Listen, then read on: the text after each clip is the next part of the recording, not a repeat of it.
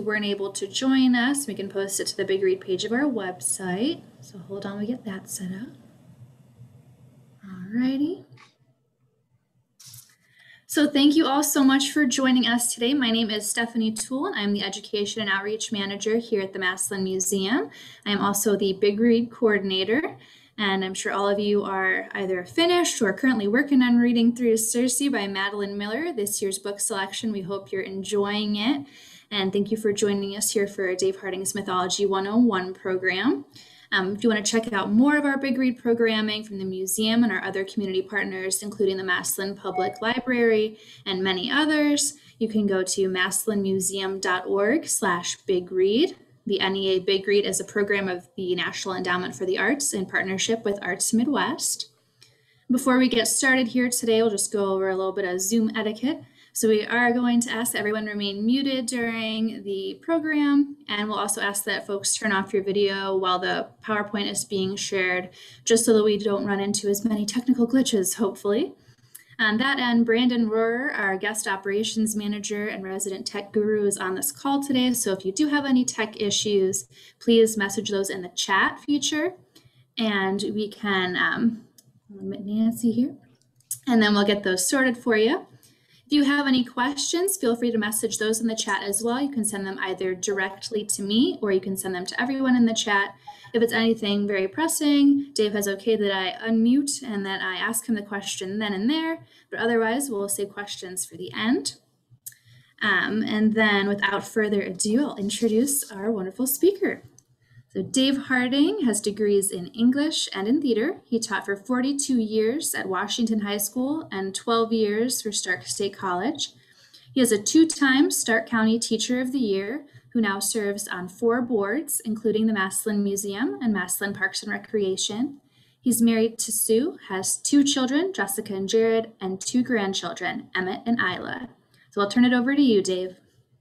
Well, thank you, Stephanie. I appreciate that. And thank you all for coming on this morning. I hope that this turns out to be both interesting and informative. To listen to me for a while could become very boring. So feel free to throw any questions in you want to, and we'll try to keep this as lively and moving as we possibly can. Okay, let's get started. The biggest question, of course, is what is mythology? Mythology is a system of normally religious beliefs that a country or a group of people have that no longer really exist. Nobody in the world right now has a belief in what we call Greek mythology or Roman mythology or Norse mythology. Those gods are gone. They served their purpose, and their purpose normally was to try to explain how in the world works. They had answers for everything, especially the Greeks and the Romans. The Romans were not that creative. They were great in warfare, they were great in conquering lands, but they were not a creative people. The Greeks, however, were. And when the Greeks had a system of questions, they came up with a god or an entity that would serve their purposes. For example, if you'd walk down the street and you see a tree, you didn't just see a tree, there were actually inside each of the trees spirits that made the tree grow and made the leaves come out and made the leaves fall. That was controlled by the entity inside the tree. And it went on like this for everything in the world they could possibly try to imagine, and sometimes in the cosmos and beneath the earth also. So that's how mythology really is. But today we're going to take a look at primarily 99% Greek mythology, because that's what's involved with Circe. And let's get started with slide number 1, if you would, and we'll go from there. What you're looking at now is a picture of Cronus. And here's how it all began.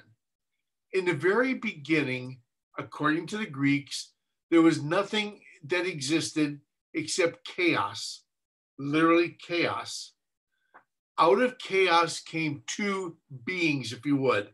One called Uranus, that was the sky, and one called Gaia, G-A-E-A, and that was what we call Mother Earth.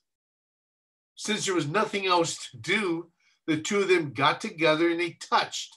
the sky touching the earth, and they produced offspring. They produced 3 different sets of offspring. One we know as the Titans. Those were the major 6 entities that controlled and started everything to do with Greek mythology. They also created the Cyclops. Those were deformed Titans, ones that didn't quite turn out the way that everybody wanted to. They were literally banished later on beneath the earth. And he also created the Furies. And if you remember, if you've read Circe, at the very beginning of the book, the Furies become very, very important when they deal with Prometheus and things of that nature. Those 3 groups, if you would, are the ones that ruled the entire cosmos. Unfortunately, one of them, that's Cronus, the one you're looking at, was told by his father that one day one of his children would overthrow him.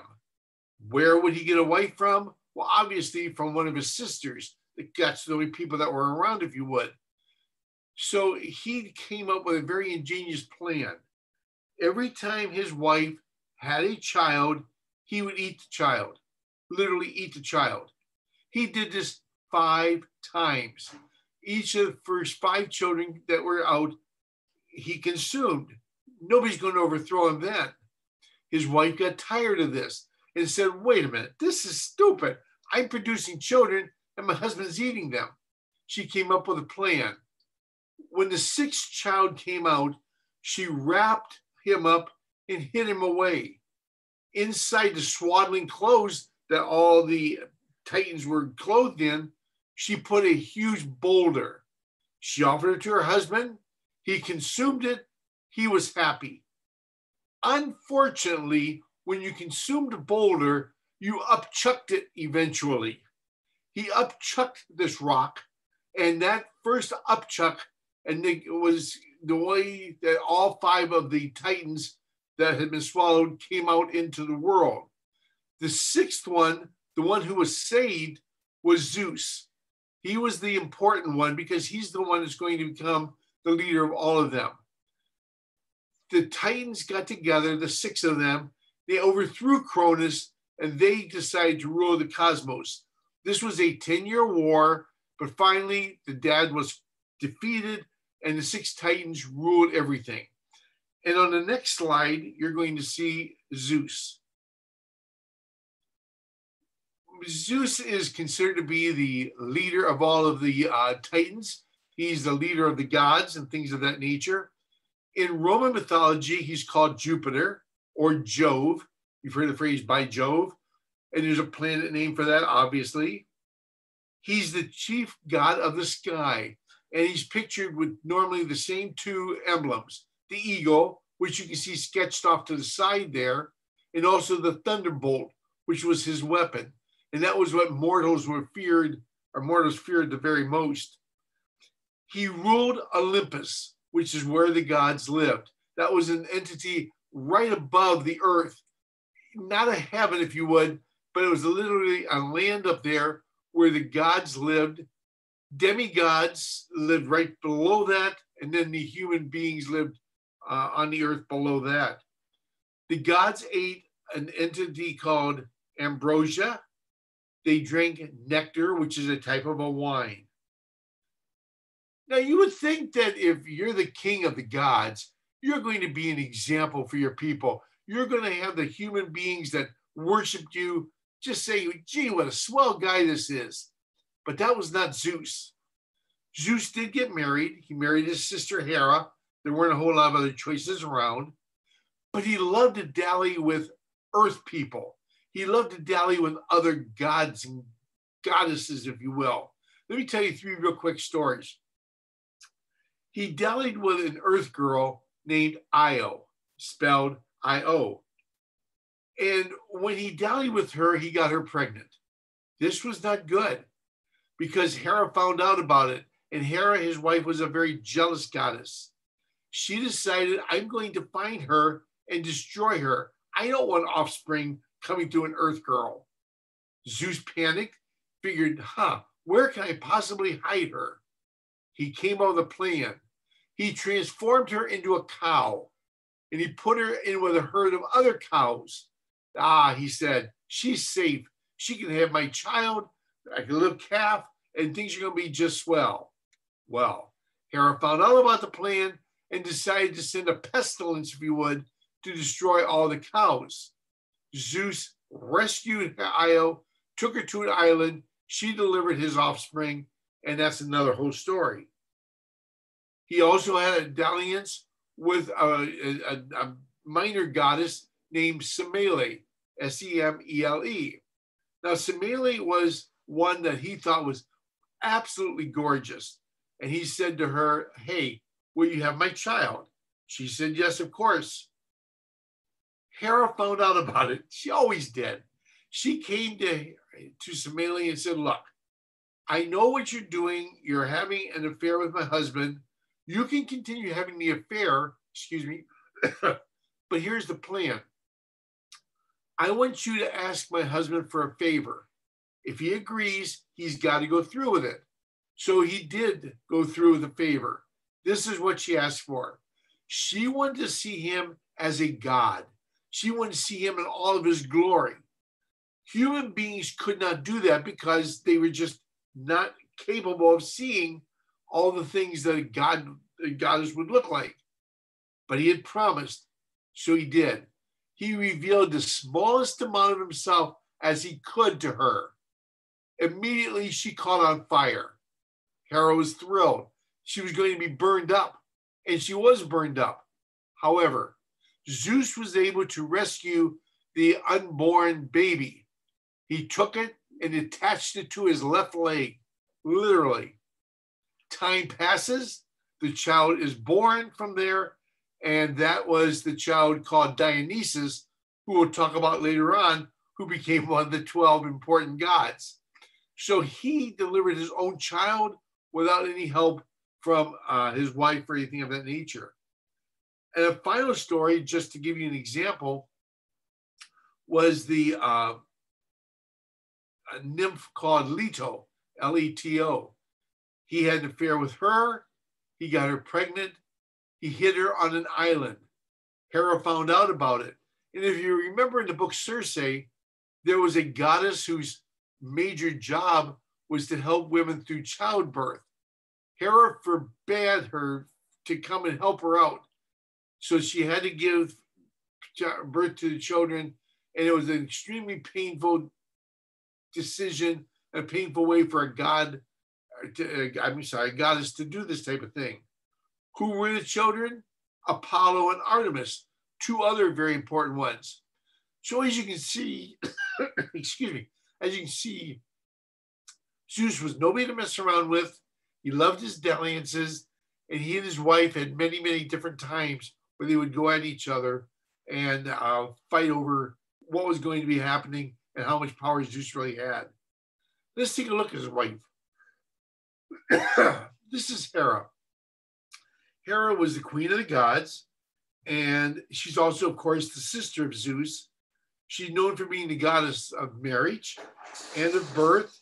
She's very, very vengeful toward her husband because of the many affairs that he had. We've talked enough about her. Let's move on to another one of the gods. This is Poseidon. Now, most of you will recognize Poseidon because of his weapon. And that, of course, is the trident. He's known for carrying it around. He's known for the different things he could do. He was the god of the sea. He was in charge of earthquakes and storms. And he created horses. And you may say, well, how's that important? Well, here's why it's important. His job was to take horses and make them something that could live underwater. That's how we got seahorses.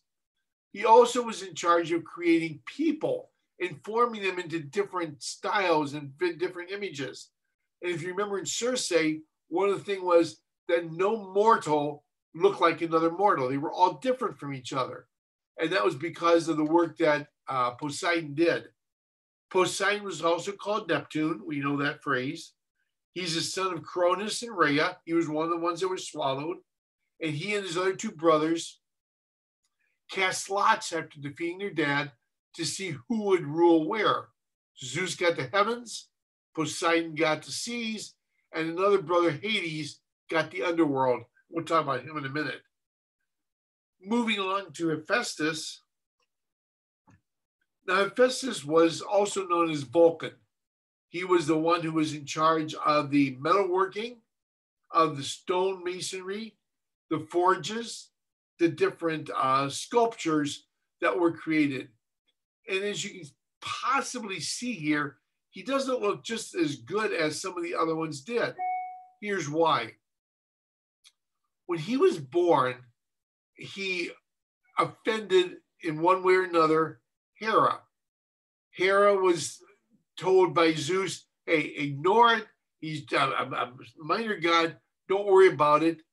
Hera said, no, I'm going to punish him. She took and threw him from Olympus down to the earth, and he hit the earth. Now, he could not be killed because he was a god, of course, but he could be injured, and he was. He was terribly maimed. His legs were crushed, and you may or may not be able to tell this, but he's standing on something to support himself, and he's never able to actually stand up straight. Zeus was livid at his wife for doing this. He said, look, maybe he looks ugly, maybe he's deformed, but he can have a most beautiful wife. So he was married to the most beautiful of all the goddesses, and that was Aphrodite. Excuse me just 1 minute. And Dave, we do have a question in the chat here. Excellent. Someone asks, are Apollo and Circe's father the same god? Say that again. Are Apollo and Circe's father the same god? No.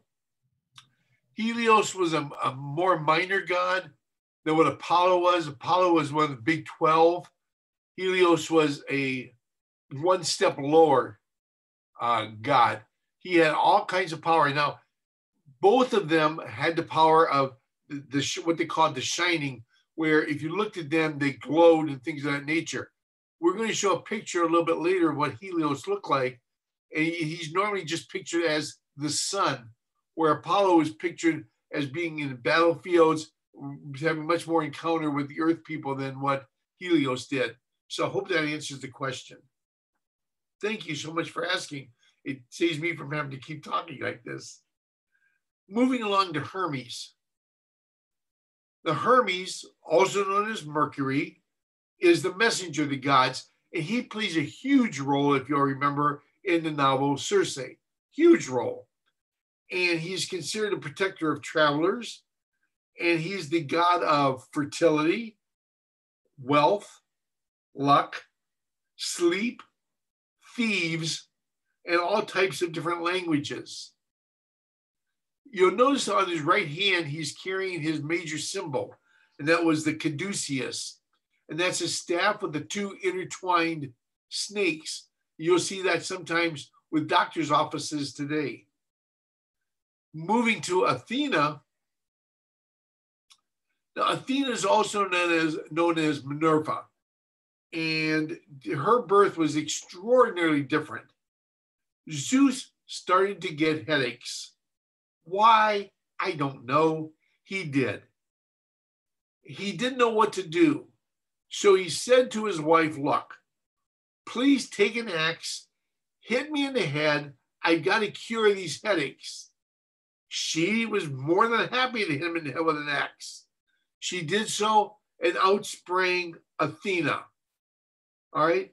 Athena was fully clothed, had all the weaponry you see with her, and that is the only goddess that was born from the head of Zeus. She's the goddess of wisdom because she came from the mind of Zeus. And she's called sometimes Pallas. You've heard the phrase Pallas Athena.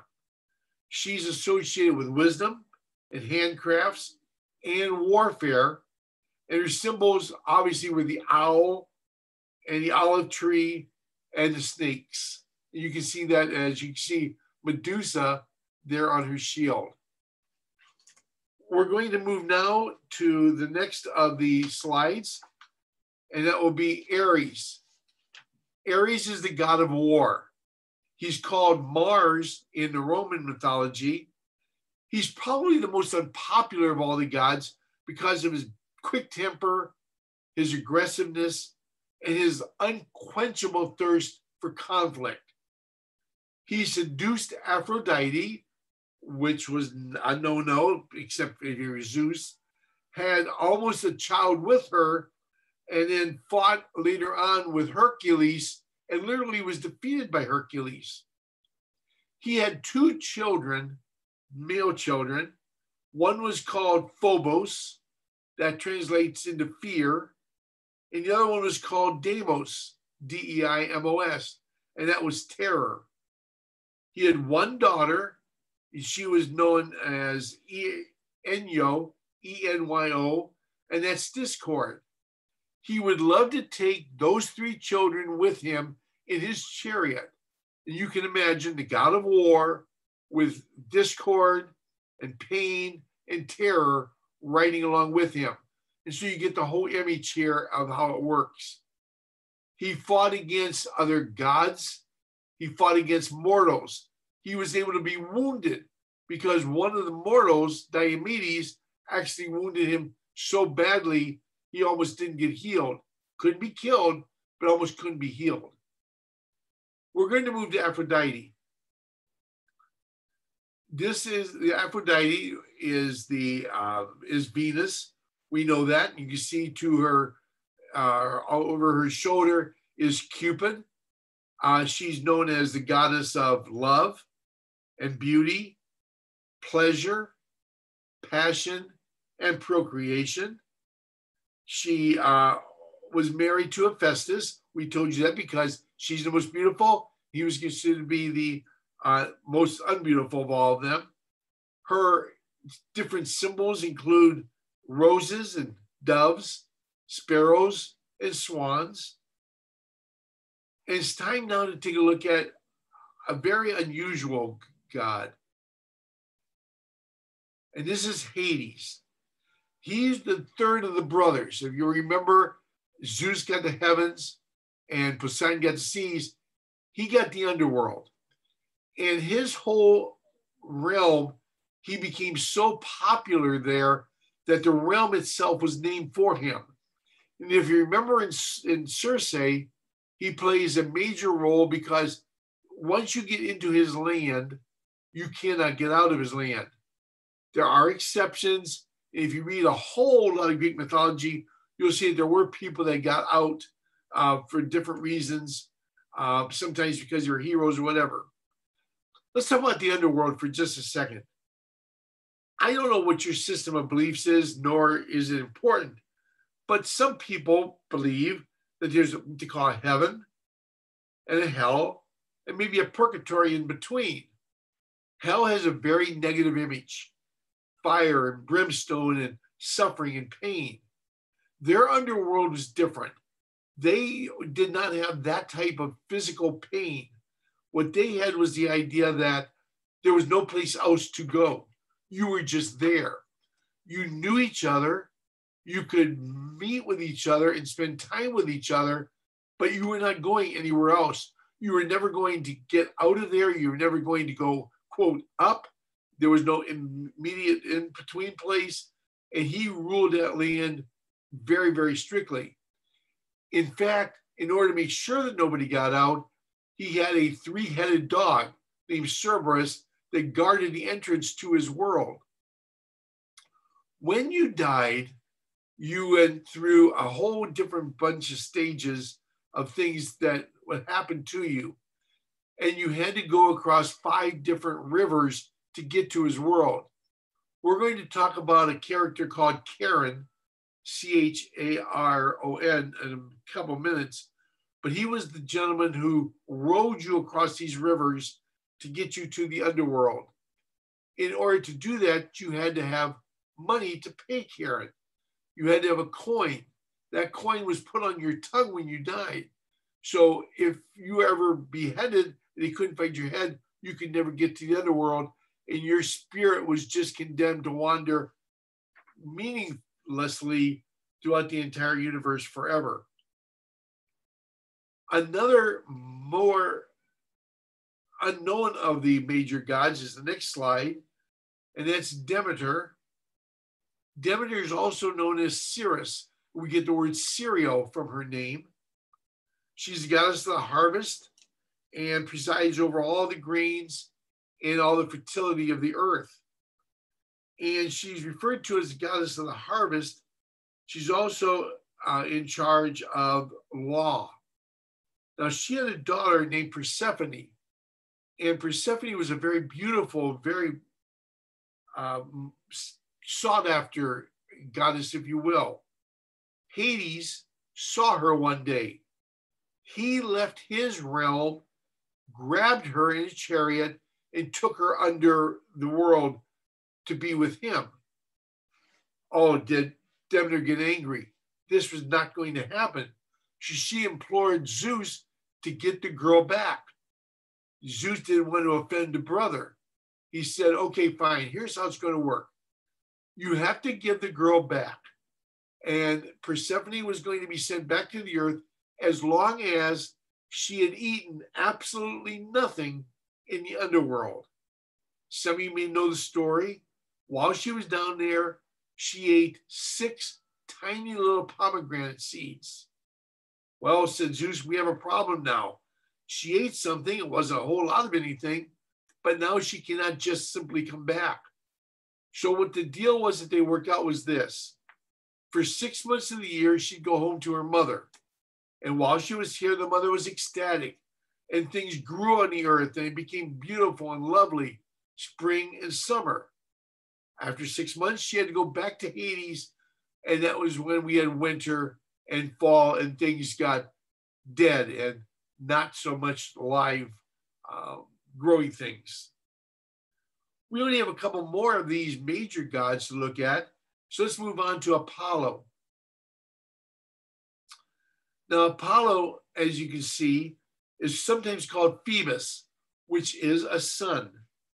He's the god of the sun, of light, of music, and of poetry. He's considered to be the most beautiful of all the male gods. He was the epitome of them. And let's talk about this for just a second. If you're a religious person, in your mind, if I said, what does God look like? You have an image.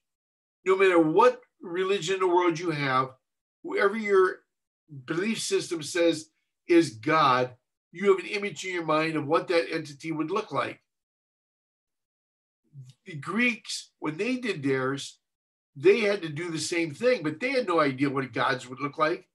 So what they did, and you've seen this through all the slides, these are absolutely beautiful entities. I know I use the word entities a lot, but I do. These beings were like perfect human beings. They were all gorgeous to look at, very muscular, very fit, and something that you could idolize. That theory of making a god look like a man has a big fancy name called anthropomorphism. And we do the same thing. If somebody said to me, picture God, in my mind, I have an image. And in your mind, if you believe in a God, then you have an image. And they had images of all of their gods, but you can see these people look really, really good. He's in charge of harmony and moderation, moral virtue, and his best friends were the muses. And we'll talk about them in just a few minutes. Artemis is also his next slide. She's the goddess of hunting. She protects all the animals, and you did not want to mess with her. She is a major part in the novel Circe also. She's a patron saint, the patron of girls and young women, and one of the protectresses during childbirth. One of the stories connected with her is that one day a hunter went out and killed a deer. This angered her to such a degree, she found him, changed him into a deer, and set a whole group of wild bears after, and he destroyed. So these people were sometimes not to be messed with. You especially didn't want to get into their realms. And finally, of the major gods is Dionysus. You can see the wine.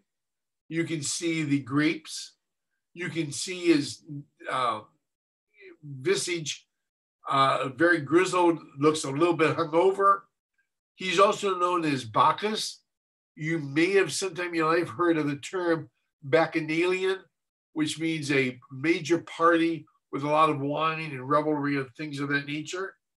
He's in charge of fertility, theater, religious ecstasy, and things that were above and beyond what most of the people consider to be important. He was the relief, if you would. So those are your 12 major ones. Most of these, if not all, lived on Olympus, except for the two, Poseidon, who lived in the sea, and Hades, who lived in the underworld. So beyond that, they all lived on Olympus, as we mentioned earlier. Let's take a few minutes and move on to something a little bit different. Let's take a look at some of the other minor deities.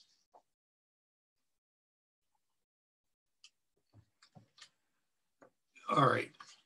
You're looking at a picture of one of the minor people, excuse me, called Arachne. Now, Arachne was an earth girl, and she was one of the most talented of all the weavers on the earth. Time after time, there would be contests. Time after time, she would win, and people oohed and ahed over what she was able to produce. She got a little bit too vain and said that she was even more talented than Athena was. Now, Athena was not happy about this. Athena was known as a great weaver. So Athena came down to the earth and she challenged Arachne to a weaving contest. The two began. Both produced beautiful things, but where Athena was able to produce things that had gold and glistened, Arachne could not do that. Her thing was judged beautiful, but she did not win. Athena did. And like we've said before, you don't mess around with these people. Athena transformed Arachne into a spider. And that's where we get the class of arachnids, which is where spiders came from. Yes, they spin beautiful webs, but that's all they can do, and they don't last long. And that's an example of what the Greeks thought and how we got spiders on the earth. The next one we're going to take a look at is Pandora. Now, most of you have heard of Pandora, but here's her story. She was considered to be the very first human being ever created. She was created by Hephaestus, and Zeus said, look, take her and make her to be somebody that will be worshipped and idolized by people on earth. She went to a wedding. And when she went to the wedding, she was given a box, which you can see pictured here. She was told, look, do not open that box under any condition. You can do anything you want to, but do not open that box. She opened the box. And all the miseries, all the lousy things that inhabit the earth today, sadness and death and pain, escaped from that box. So they blamed her for it. She looked into the box, and in the very, very bottom, in a little corner, there was one tiny, tiny thing left, and that was hope. And so today we have hope that even no matter what's going on, be it a pandemic, be it whatever, there's always going to be a possibility that things will get better. All right, let's take a second here and do something else. Notice that they have a box that gives out nastiness to the world. If you read a book called the Bible, in the Bible, there's a snake that brings an apple down. Eve said, look, don't touch that tree. Don't do it. She did. And look at all the things that happened. So you can see the parallels. Most mythology have parallels to each other. For example, in the Bible, it talks about a flood of 40 days and 40 nights. The Greeks had a flood story also. Theirs lasted 9 days. So other mythologies, depending on where you were at, they all had flood stories. They all had stories about how pain got in the world. They all paralleled each other, but they all had their own separate interpretations. Let's go to the next slide. And this is Hercules. Hercules, also known as Heracles, was a son of Zeus and a mortal called Alcime, Alceme.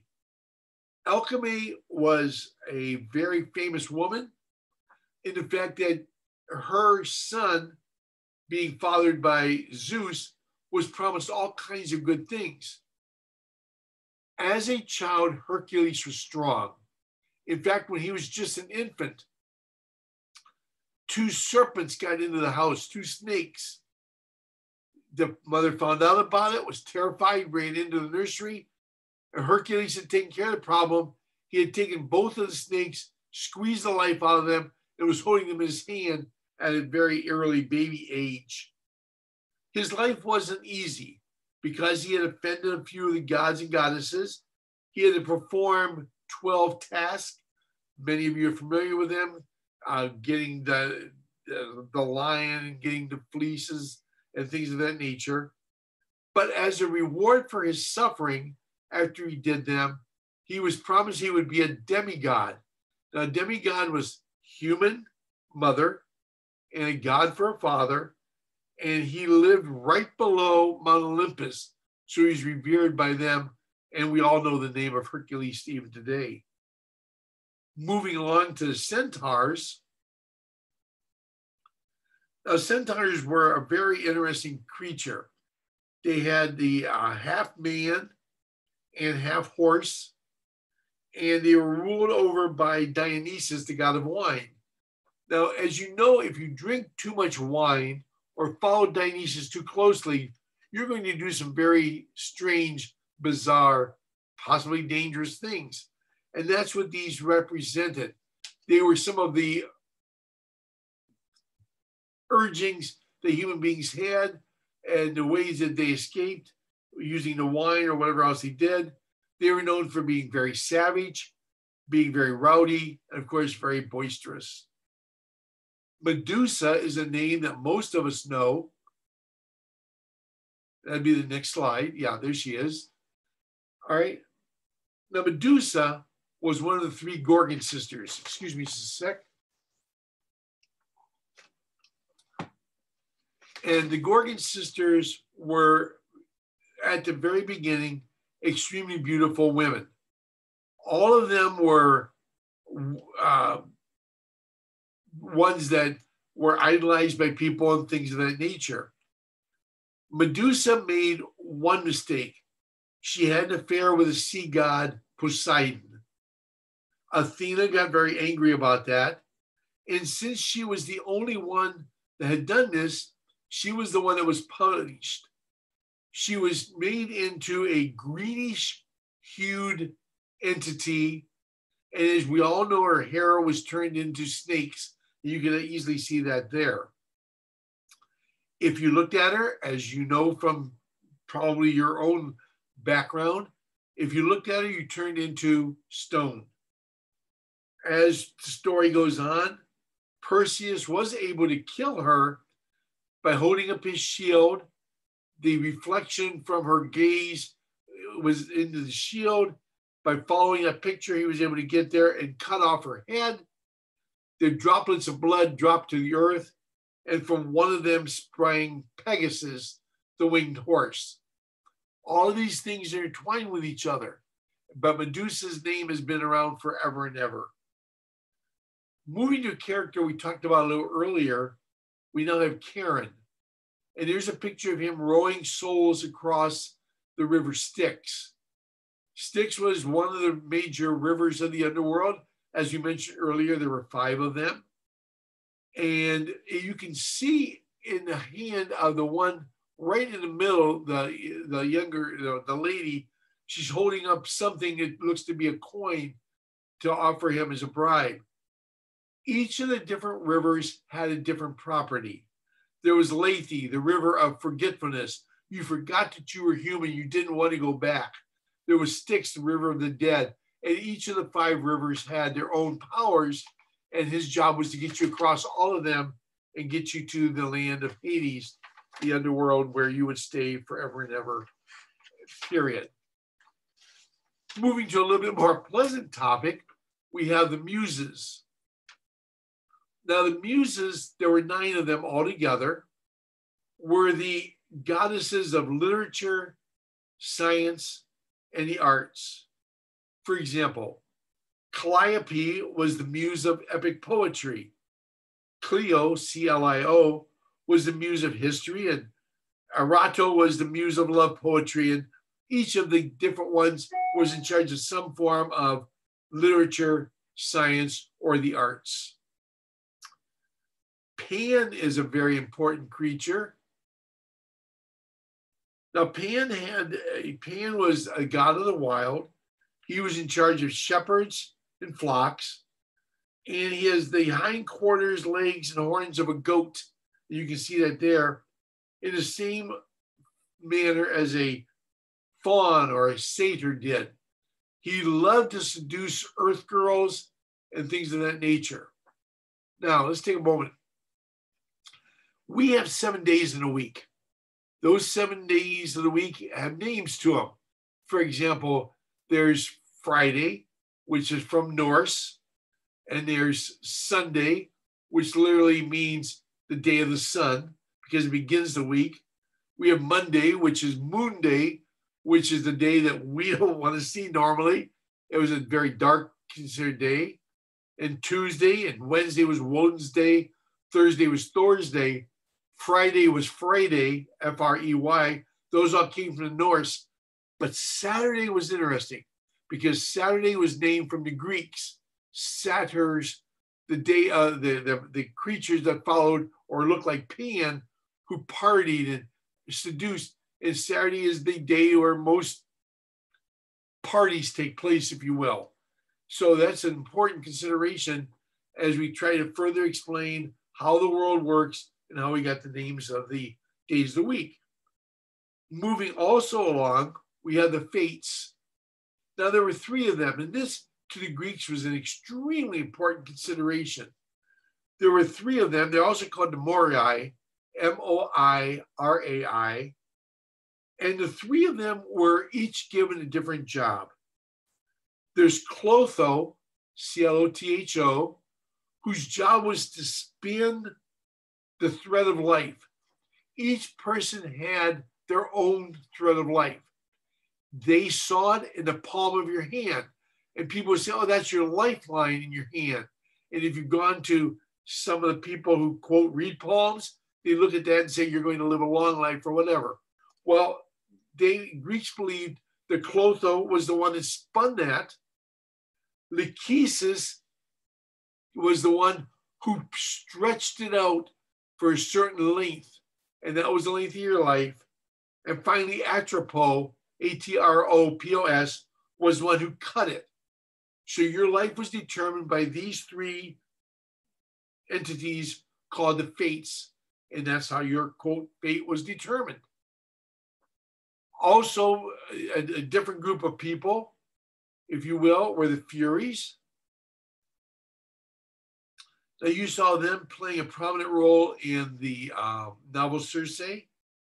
They're also called the Erinyes, E-R-I-N-Y-E-S.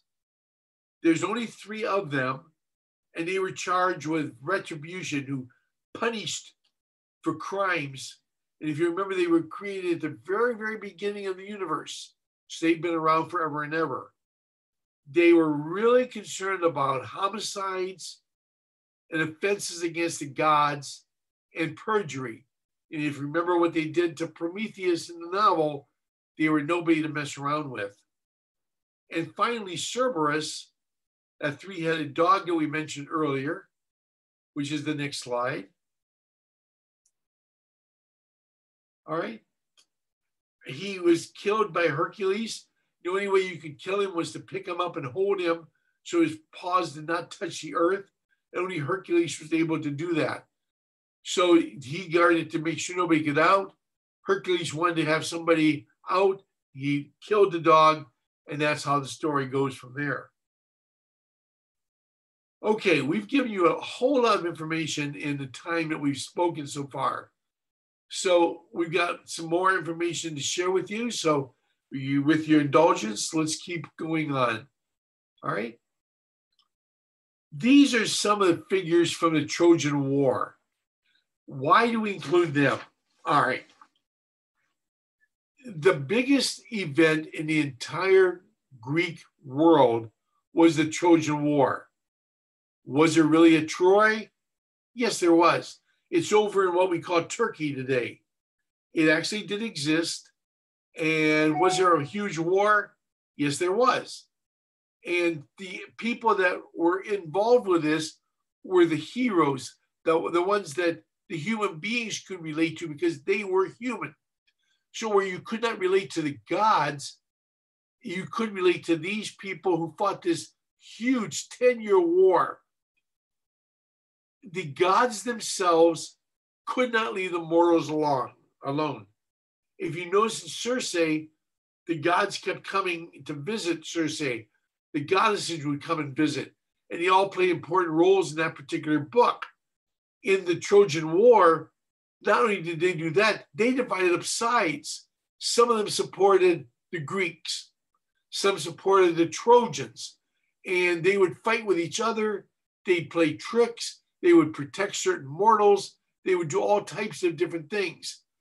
This particular war, the Trojan War, was so important to the Greeks that there are books written about it. There's the Iliad, written by Homer. There's the Odyssey.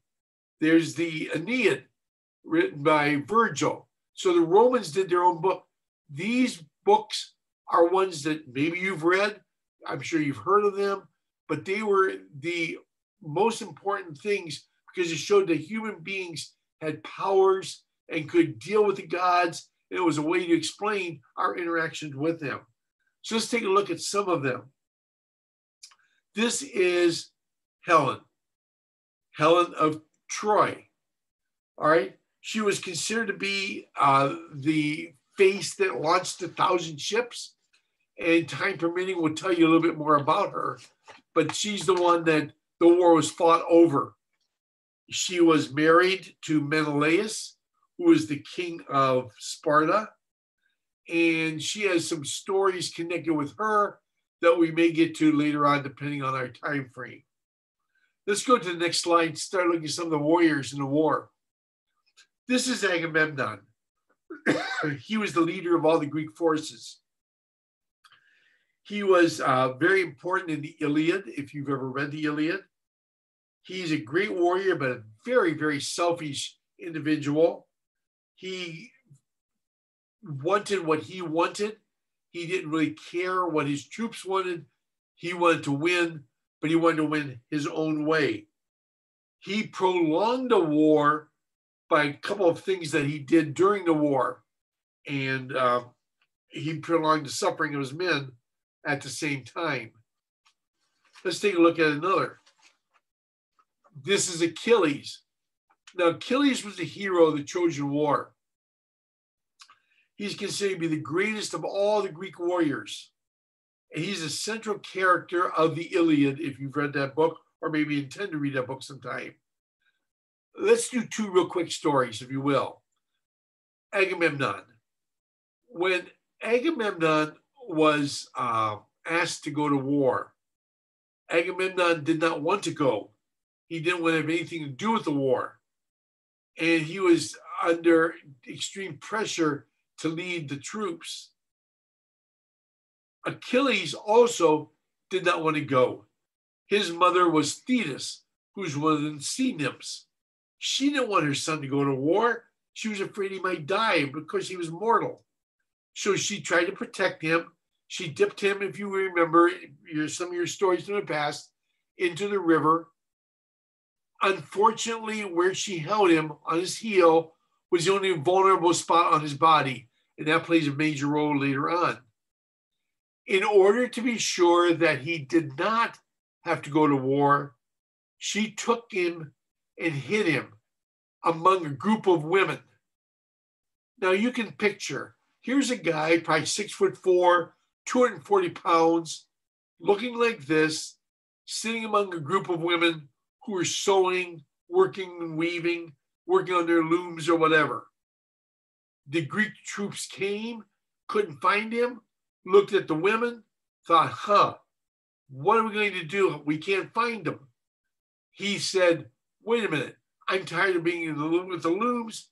And he decided to fight in the war, which is a good thing to do, except it had tragic consequences at the end. Moving to the next character, Hector. Now, Hector represents the Trojan side. He was their greatest warrior during this thing. He was the leader of all the Troy. He supposedly killed over 31,000 of the Greek warriors. He was killed by Achilles during the war. Menelaus was a figure in the Trojan War. He led the Spartan contingency. He's the husband of Helen of Troy, and was the one who wanted to get the war started to try to get his wife back when she was stolen from him. Priam and Hecuba, that's the king and queen of Troy. During the war, they ruled as well as it could. During the whole lifespan they spent together, Hecuba had 19 different children. Some of them were Hector and Paris and Cassandra. We'll talk about Cassandra in just a minute. During the war also, Priam, who ruled with an iron fist, was able to hold off the Greeks for 10 years. During his lifetime, he supposedly fathered 18 daughters and 68 sons, not all through the same woman, Hecuba, but through different concubines that he had. Moving to another very important character of the Trojan War was Patroclus. Now, Patroclus is an interesting character.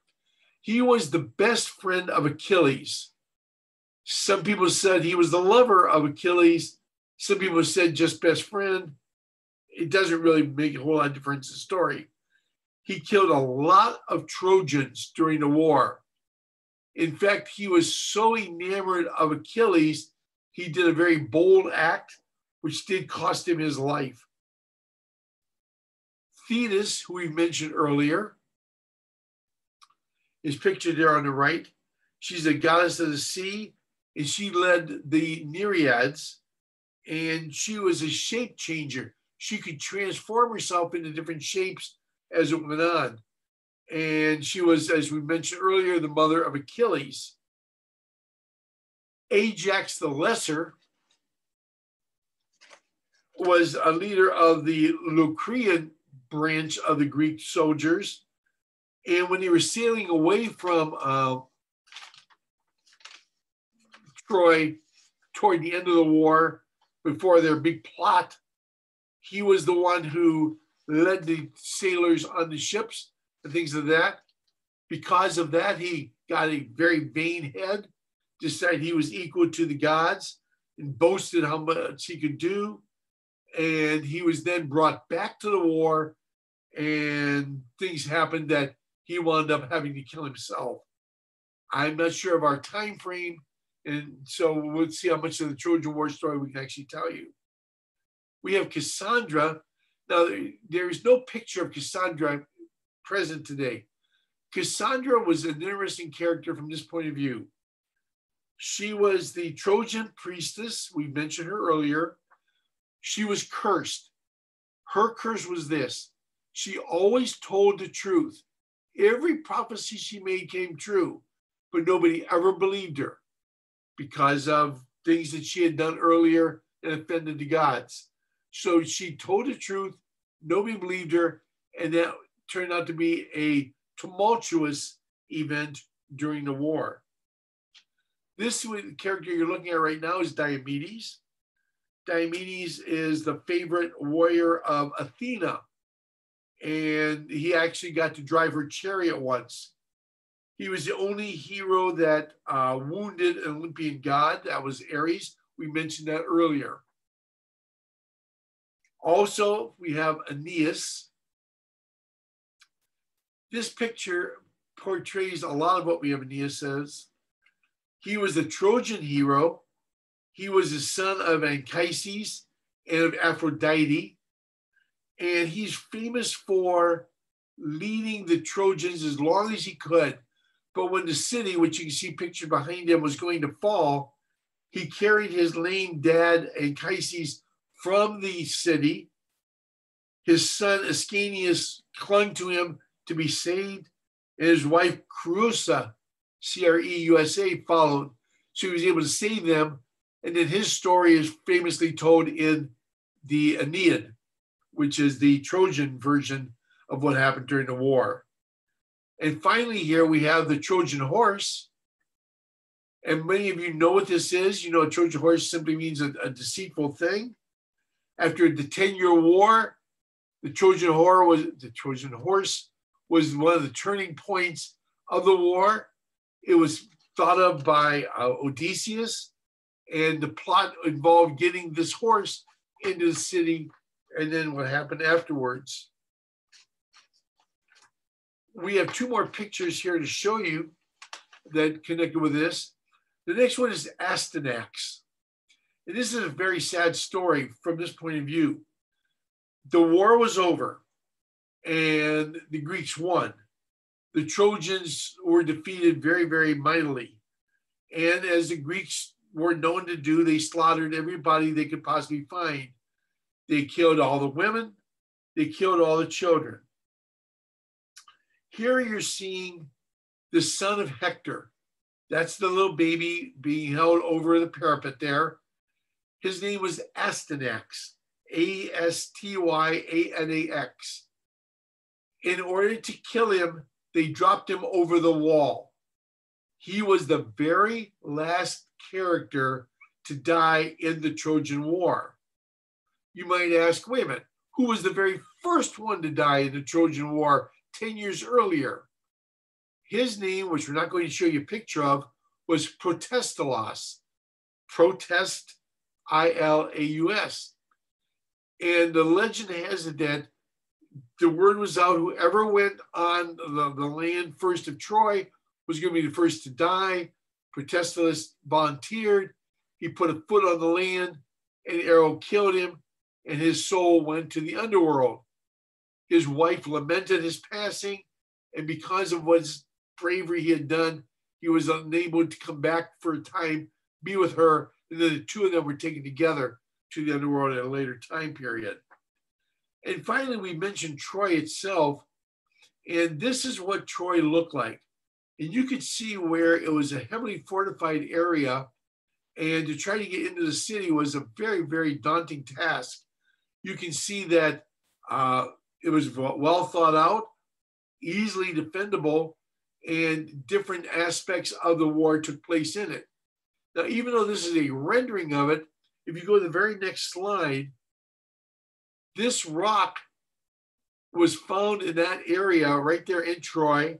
I do not read Greek, but it does mention Troy on this and talks about the war itself. So this was found near the mouth of the Dardanelles and is revered today as being a very important part of the history. Let's move on for a little bit longer here. We're going to talk about some of the characters in Circe. Now, Circe, as you've read the book and you know, is a minor goddess in Greek mythology. She was the daughter of Helios and of the nymph Circe. She was renowned, of course, for her knowledge of potions. She was banished to the island of Aeaea because of things that she had done. And she honed her craft there. And I don't want to ruin the book for you. That's another talk for a different day. Also in that book is Helios. That's the sun. That's the sun. And there's the way he's normally pictured. He rides a golden chariot.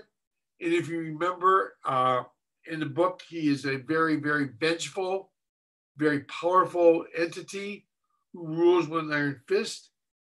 At night, he do the return voyage, and you can see his chariot going over the horizon as the quote sun set. Helios had a son, as you remember, had 2 sons, 2 daughters. In one version of the mythology, he took his son and who had died and made him into a constellation. Another character from there was Selene. This is the goddess of the moon. She's the daughter of 2 of the Titans. She was a sister of Helios and of Eos, E-O-S, who was the goddess of the dawn. So between the 3 of them, we had the sun, the moon, and the dawn, and she had her own role. She found love with a human being called Endymion and bore him 50 daughters during time period. Goes on. During the daytime, she'd raise the children, but then she'd do her job right at the beginning of the time period where dawn came out and go from there. Charybdis played a prominent part in Circe. Charybdis was a very unique monster. It dwelt in the Strait of Messina. It was rationalized to be a whirlpool entity. It lived under a rock on one side of the strait. As you remember from the book, opposite Charybdis was another monster called Scylla, who lived inside a rocky area. And this is the danger that the sailors had, is if one side didn't get you, then the other side would. Next, we have Odysseus. Odysseus was a huge character in Circe for a lot of different reasons. He was king of Ithaca and the main protagonist in the Odyssey, a great warrior. He survived. He is so well known. There was a whole book called The Odyssey written about him and his exploits on the way home from the war, because the war lasted 10 years. It took him another 10 years to get back home because he had offended the gods with something he had done during the Trojan War. An interesting fact from history, when Odysseus came back home, they give an exact date that he arrived, and that was October 25th of the year 1207 BC. October 25th, 1207 BC. Why is that important? The exact date's not important, but what the Greeks were trying to do is what they call verisimilitude, and that is to give you information, like an exact date, that makes you in your mind go, wait a minute, this could possibly be true. This really happened. There really was a guy named Odysseus. There really was a war. And that's what the Greeks would do. They would give you just enough of something to make you believe, so that as the stories went down through the ages, you could say, yeah, but he came home on October 25th. So people go, that's the exact date. It must have been true. We know how he died because of the book. And we also know, I'll show you a picture later on of something else he's famous for. One of the beasts, if you will, or monsters of Circe was the Minotaur. The Minotaur, who's the head and tail of a bull, the body of a man. As you remember, she was the offspring of Pasiphae and Minos, and the bull, the wife of Minos, who cheated on her husband with the bull. This is the one that bit off some of the fingers of Circe and later was able to be defeated by Ariadne and Theseus, who was able to get in there and find a way to kill him. And that's the whole story. That's the whole story about the labyrinth and that. If you read Circe, you know exactly what we're talking about. And this birth was probably one of the climactic scenes of the entire book. And finally here we have Scylla, sometimes pronounced Scylla. This was a very, very beautiful nymph. And if you'll remember, as Glaucus fell in love with her, Circe couldn't stand it, poisoned, if you will, the water, turned her into this hideous creature who was out there with the 6 heads and the 12 legs, and would eat the people as the crew came by. And then later on was, as you know in the book, defeated. And I don't want to ruin it for you if you haven't finished the book yet. We have some random pictures to show you. And the next one will be Odysseus again. This is when Odysseus got home. And Odysseus, when he got home, found out that some people, some guys, had been trying to woo his wife while he was gone. He was livid and decided, I'm going to get my wife back, and slew all of them. And the stories involved both in Circe and at the end of the Odyssey, all about how he met his nanny, if you will, the dog, the battle here, his son Telemachus, and things of that nature. To draw his bow back was a stunt in and of itself, but he did kill all the suitors, and we'll go from there. Next, we have Polyphemus. That's the famous Cyclops from the Odyssey. And if you remember the story, it's mentioned in Circe, where Odysseus took his people, and you can see in the picture underneath each sheep is tied one of his sailors. That's how they were able to escape. He blinded the Cyclops, and the Cyclops felt the tops of the sheep, let them out to graze, not knowing that tied underneath each one was one of the sailors, and that's how they escaped from the cave. Another one of Odysseus's very, very good plans that worked very well. We next have the Sirens, and the Sirens were the bird-like creatures who were known for their beautiful songs.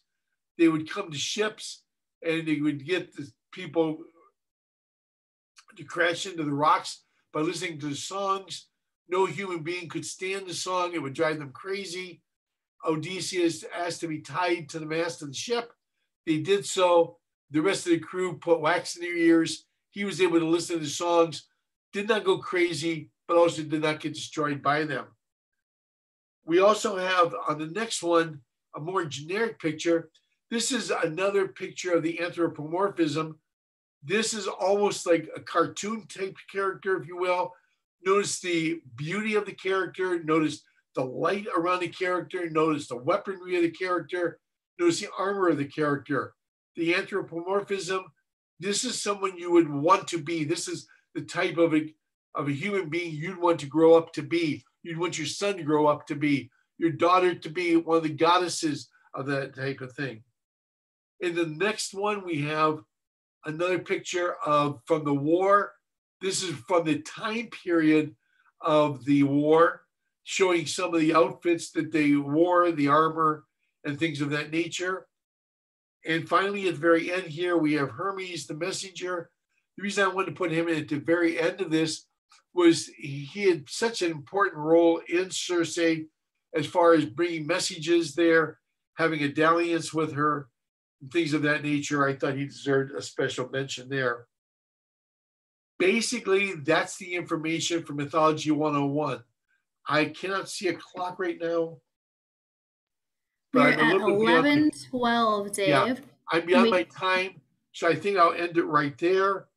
And I really, really appreciate you listening to me for all this time. Hopefully we've shown some light on what the Greeks believed, why they believed in things of that nature. I'll be happy to answer any questions if there are any. Yes, so we have a question here in the chat. What is considered source material for mythology? And are there any conflicts in that source material or between sources? Okay, there's a lot of them. The number one source of mythology is Edith Hamilton's Mythology. If you want to know the stories that were gleaned from the Greeks, read her book. It's called Edith Hamilton's Mythology. There's another writer named Bullfinch. I can't think of his first name. He also does the stories from mythology. If you take the time to research each of the gods or goddesses had their own cult worshipers who would have feasts dedicated to them, who would have different celebrations, who would have shrines built and things of that nature. Are there conflicting stories? Absolutely there are. Some of them picture them one way, some picture another. They all have different versions of the same stories. But basically what I try to give you today are the ones that are the most universally held. Now, if you do some research, for example, if you look up Apollo, you can find other stories that deal with Apollo, like the shrines that were built to him and things of that nature, which play a big role in other literature. There's a lot of dramas that came out as Sophocles, Euripides, and some of those people wrote their plays. There's one called when Agamemnon goes back home because of what he did to get the war started. He's killed by his wife. So all these different stories are celebrated in plays, in poetry, in epic poetry, and in some of the writings of some of the famous people who researched all this time. Long answer, short question. Thank you, Dave. Are there any other questions? You can send them in the chat here. Perhaps raise your hand and we can call on you.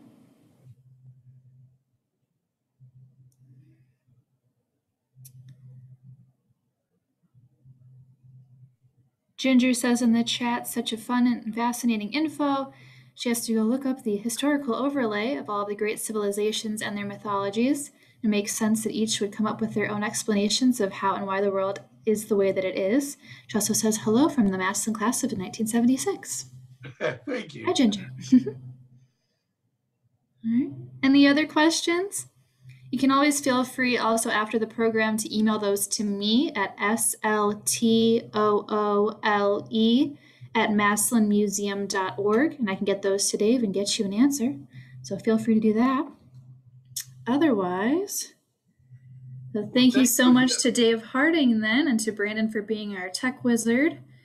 And again, this program is a program of the National Endowment for the Arts in partnership with Arts Midwest. And if you would like to learn more about the Big Read or join any of the other programs running through May 2nd, you can find out more information at massillonmuseum.org/Big Read. We hope that you have a great rest of your day. Thank you for joining us.